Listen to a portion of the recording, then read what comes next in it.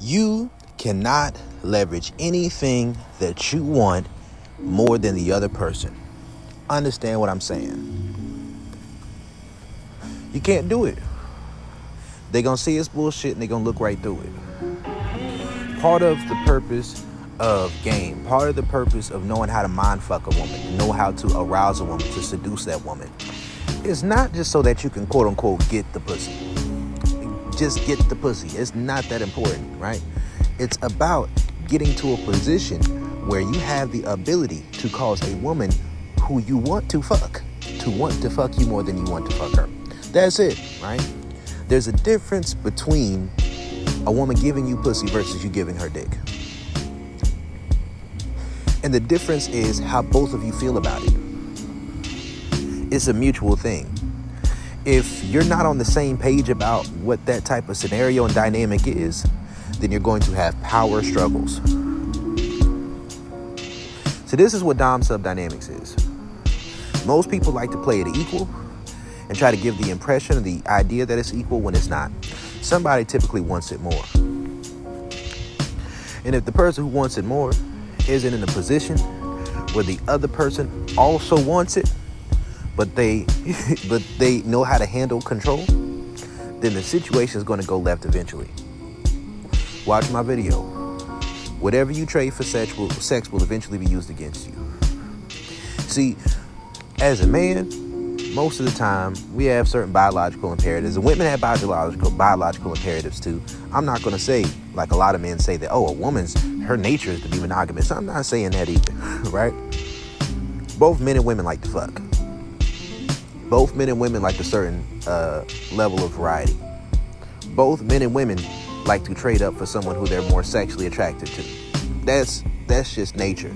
And we can't just act like this is just a male nature thing and men like to trade up sexually when they get some more money, and women like to trade up with more resources. It depends on what you bring into the table. If you bring in the full package and a person has some sense, they're going to stick with your ass, especially if they have a connection to you and they're not emotionally damaged, right? It's emotional damage, right? Emotional damage. You got to understand that if somebody is not emotionally damaged, you bring in the full package to the table, they're going to stick with you unless somebody is putting some bullshit in their ear. So understand that. Now, what they think is the full package and what you think is the full package may not be the same thing.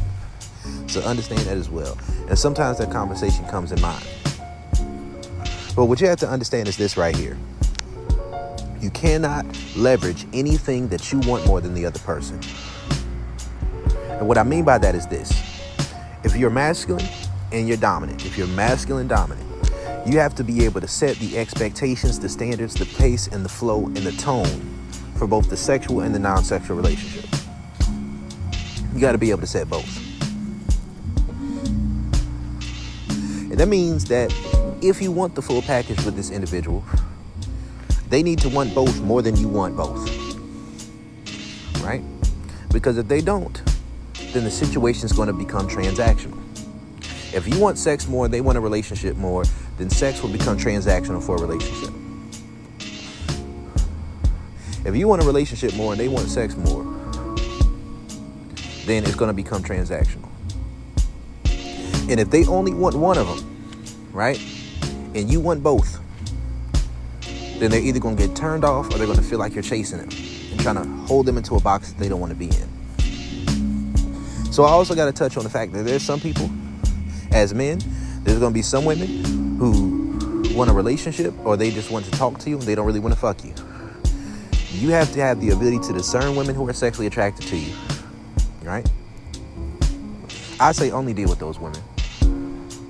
And discern women who just want to talk, who just want validation, a connection, but they aren't really interested in you on a sexual level. Because understand that a woman will be willing to trade her body to you if you make her feel good enough about herself. Like if you build a connection with a woman, she'll trade her body for it. But understand what you had to do to get the sex. You're going to have to keep doing that to keep getting it. And if you feel like her standards are reasonable for it, cool. But understand that standard may raise over time. You may be getting regular pussy, right? A lot of niggas have in-house pussy syndrome. So you may be spending $40, $20, $40, $80 on a date. Cool. 120, it depends. 130, it depends. I don't know. It depends on you, nigga, right? But if you have to take that woman on multiple dates to fuck, then once you start paying the bills, she's going to get used to you paying the bills. If you're trading emotional validation if you're trading emotional validation, then she may lose respect for you for being her emotional pincushion. If you're trading social validation, like taking her out on dates, then being in a relationship, then eventually, every time she wants to take a step up, she either may bait and switch, or she may start cutting back on it and threatening to cut off the pussy in order to get to the next level. And guess what? After you reach the pinnacle of social validation, which is the home, marriage, 1.5 kids, right? Once you get that picket fence lifestyle, there's nowhere else for her to go up on the social validation aspect of it, outside of you continuing to grow socially as a man. So if you're happy with your career, I got some news for you, right? Now, in that type of situation, a woman can fuck with you for a period of time, but eventually she is going to need a higher source of social validation in order to maintain her desire to fuck you. You have to know why she's fucking with you, right? You got to know why.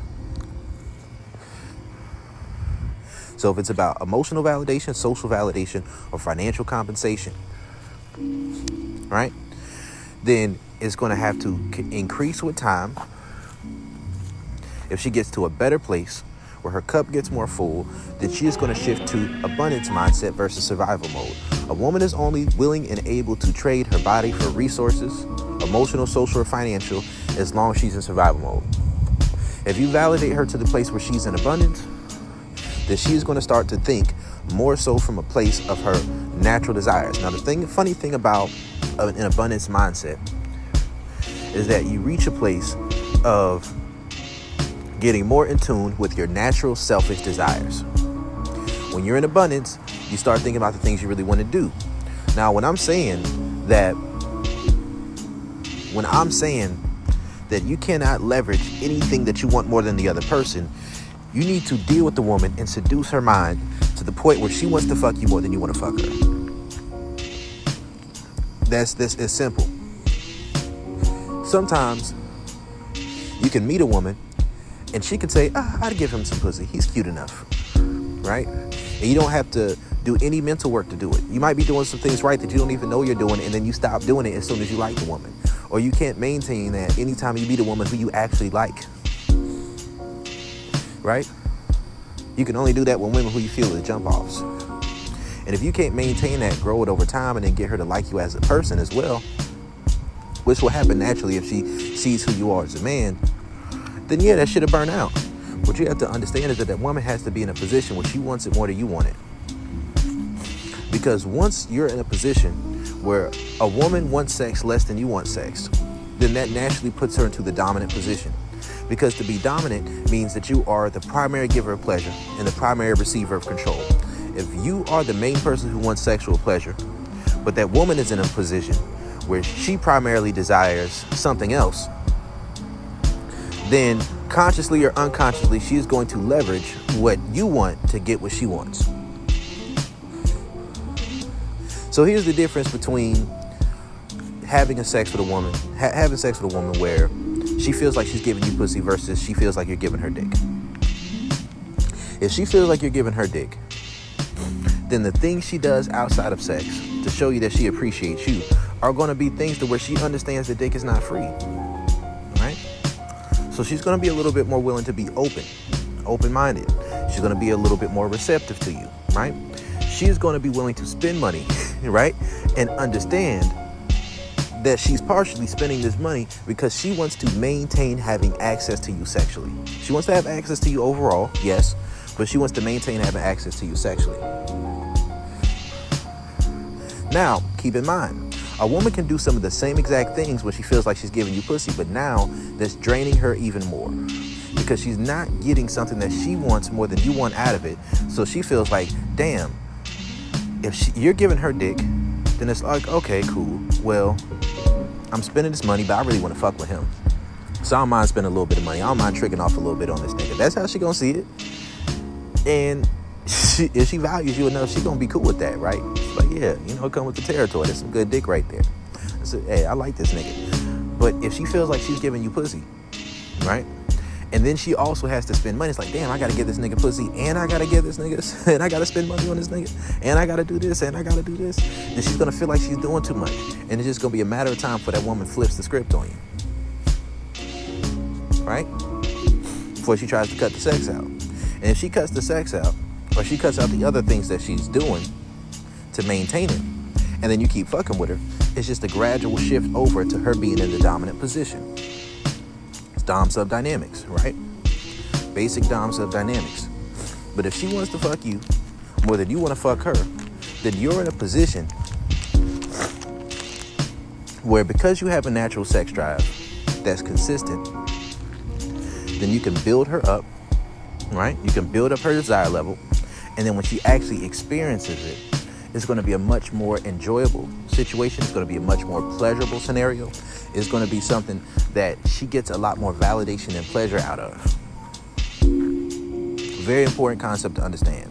And this works on a non-sexual level as well. If you want a relationship more than she wants a relationship, whoever wants something more is whoever wants something less is the person who sets the standards and sets the tone, the pace, and the expectations for what goes on in that scenario. So if you want a relationship more than a woman wants a relationship, you're in the feminine position, right? If you're in that position, then what you have to understand about that particular woman is that she is going to be the one who sets the standards of what's going on within that relationship. So she's like, no, I don't want to be talked to that way. No, I don't want to do this like this. No, I don't want to do this like that. No, I want you to do this. I want you to do this. I want you to do this. But when you're in a masculine position, when a woman wants the relationship more than you want the relationship, then you can set your standards about how the interaction should flow. Now, to be a masculine dominant, you have to be in both the position of her wanting a relationship more and her wanting sex more. The difficulty with that is that you have to be in a position to do that with a woman who you would like to have both with. So you have to be in a position with a woman who you actually want to fuck and you would like to be with, and she has to want more, has to want both more. And it takes game to do that. It takes a mindset. It takes knowing who you are as a man, but it also takes having the ability to set the expectations, right? When she wants sex more than you want sex, which is a 9 level of sexual attraction, right? And this is on a scale of 5 to 10. If she wants sex more than you want sex, then you're in a position where you can raise up her sexual level, which is you can open her up to new levels of sexual experiences, new things she wasn't open to. You might could fuck her out in public. You might, nut in her mouth, nut in her throat, nut in her ass, whatever you want to do. And whatever new you bring to her, she's going to be excited about that and enamored with it. And you can even develop new fetishes for the woman. You can establish kinks and fetishes that will make your sexual attraction to her and her sexual attraction to you something that's more sustainable, right? Because she wants it more than you want it, then you're not going to be in a situation of sexual frustration where she's not available enough to you in order to meet your sexual needs, right? So you can maintain that. When she wants sex more than you want sex, right? But you're consistent, then you can build up her desire level. She's in her submissive sexual ego, then that works like edging, that works like pleasure denial, and it builds up. If she wants sex more than you want sex, then if she's not acting right at that moment, you can hit her with the no more dick, right? You put her on dick sucking duty. When she wants sex more than you want sex, right? Then she loves sucking your dick to the point where if she's not acting right, you can withdraw from having sex with her for that period of time and either put on dick sucking duty or no sex at all. Your needs are still met, but she has an added level of benefit and an added level of motivation to where it not only boosts her sexual desire, but the fear of loss will put her into a scenario where she has another level of motivation to correct her behavior. Understand that. See, when a woman desires sex more than you desire sex, she can't go on pussy strike. It don't work. Because she is going to fold. Right? Now, this is an excuse. This is not an excuse to not carry yourself as a man. This is not an excuse to not lead the way that you should lead. What this is leverage, right? And this leverage is something that helps yield towards respect, right? When it comes to the relationship dynamics, you may want a woman to speak to you a certain way, to behave with you a certain way, to follow certain protocols. You may want your dynamic to work in a particular way. But what you have to understand is that it's not enough for a woman to just desire to want to be in a relationship with you more than you want to be in a relationship with her. It's not enough for her to just love you more than you love her, because a woman can love you more than you love her enough to where she's willing to trade her body. Understand that transactional sex over an extended period of time erodes at a woman's psyche. It goes against the core of her being. And after a period of time of doing that, she's not going to want to do that shit anymore. Even if she enjoys herself, she is going to be in a position where she wants better for herself because she feels down on herself for being willing to trade her body for something. Most women don't have a capacity to maintain that over a consistent period of time with someone they have emotions for. Now, if a woman is a streetwalker, if she's a prostitute, she's a sex worker, then she may be able to do that for a period of time, right? Especially if you're putting the money directly into her hand. But I don't believe that you should be making a relationship out of a woman who is willing to be transactional about sex with you. Now, there is space for cooperation, right? Because sexual erosion can take place. A woman's desire level can drop down, and you want to be with a woman who respects you enough to say, I want to do it because it makes you happy. But you don't want that to be her primary motivation to have sex with you. I do have to throw that in there because there are periods of time in life where a woman's sex drive may drop. She may be on birth control. She may have antidepressants. She may have just had a kid. But understand that when she desires you on a high enough level, most of the things that women use as excuses will go out the window. There are women right now, right, who they just got a wax, right? Got a Brazilian wax. Their esthetician told them to wait for 36 hours after they got their wax to have sex. She's like, nah, I'm trying to get this nigga this freshly waxed pussy. He need to have his bald shit. That's what I'm trying to do. She ready for it. You know, another thing is this. There are women right now who are in a position where they just had a kid. They're ignoring the doctor about waiting those 6 weeks after the kid to have sex. Now, you got to have the self-control not to fuck your woman up off some shit like this, right? You got to have the self-control. There are women who desire you enough to where if they're on their period, they're going to be sucking that dick anyways. Or they're going to want to do it anyways.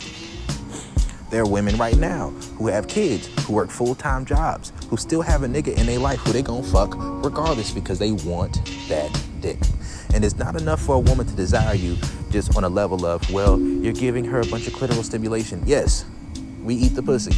Yes, we'll use the toys. We'll use the vibroner. Yes, we'll rub the clit while we in the pussy. But that's not what I'm talking about right now. I'm talking about her desiring your penis inside of her vagina, inside of her mouth, inside of her ass, whatever orifices you want to put it in, between the toes. Hey, nigga, I ain't mad. I like feet too.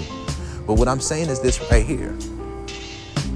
When we're talking about this particular topic, it's important to understand masculine, feminine, and dom sub dynamics. Important to understand both. When you understand both, then you're in a position of understanding sexual polarity, the sexual polarity quadrant. You cannot leverage anything that you want more than the other person because they're not going to feel like your effort to do it is genuine because you're going to fold before they fold. Right? And every time you fold on what you say with the woman, she loses respect for you. Even if she rewards you for it up front, she's going to lose her level of respect for you. So just understand that. You don't want to be in a position where a woman can use pussy strike on you. That comes from not adequately setting up your dom, sub, and masculine, feminine dynamics. If all you want to do is hit it once, then maybe that's on you. If you don't mind spending a little money to get some pussy, shit, that's on you, nigga. But I don't suggest you make a relationship out of that. I don't suggest you treat that as this is the woman who should be your wife. Because just because she's transactional about it with you, don't mean she's going to be transactional about it with every nigga she come across. You have to be able to tap into that nature of a woman, to that deeper, darker sexual nature of a woman. And if you don't have the ability to do that, then be comfortable with the reality and the possibility that another man may do it for her. Right? Now, what you gotta also understand is that sex is not everything. It's not going to be the only thing that a woman wants from you. right? It's not, and sometimes it will be. And when it is, treat the situation accordingly or keep it pushing.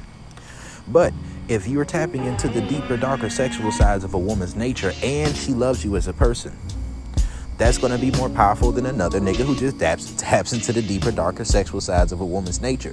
You got to have both. And it's not just about balance. It's about having fullness. It's about being holistic. Right?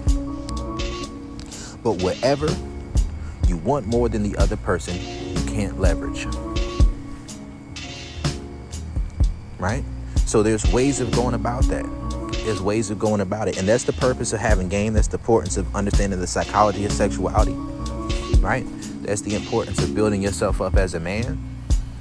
That's the importance of having a mindset and an ideology around relationships to where you have real standards. You have real expectations. You know how to be realistic. You know how to lead. You know how to set expectations so that you don't want to deal with a woman in a way to where you're looking towards her boundaries, her understanding, her mindset to govern the way you're going to lead the relationship. Because certain things about a woman's boundaries and her standards are going to be real shit. Some of it's going to be real. Some of it's her core values, right?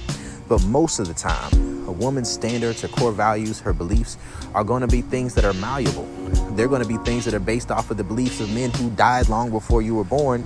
And it may not even if it's spiritual or religious, it may not even be related to the actual book of her beliefs. It's tradition. It's social programming. It's social conditioning. Right? And when it comes to some of these things, and a lot of these things, if a woman desires you enough, she respects you enough, then she'll be open-minded to your point of view on a much greater level. You don't want to deal with the woman in a way to where her boundaries, her values, her morals are what govern the way that you carry yourself as a man. You don't want to do that. Have your own. Have your own in a way that suits her best interest in your view. And don't lie about it. Be honest about it. But there's a way of leading that way without having to express that to a woman verbally up front. Right? One thing I say is I'm not doing something with a woman that's going to disqualify her from dealing with me. Like on a judgmental type of level. Right? I just don't believe that. Like, I'm not fucking no married woman. Some men believe in that. I ain't doing that, man. I don't believe in a woman in helping a woman cheat, and being the cheating partner unless I had her first. Because in that case, it's just a loner. Right? Now, that's not saying that shit can't go left later anyways, but the point is she needs to want you more than she wants to do things her way, right? That's being feminine, right?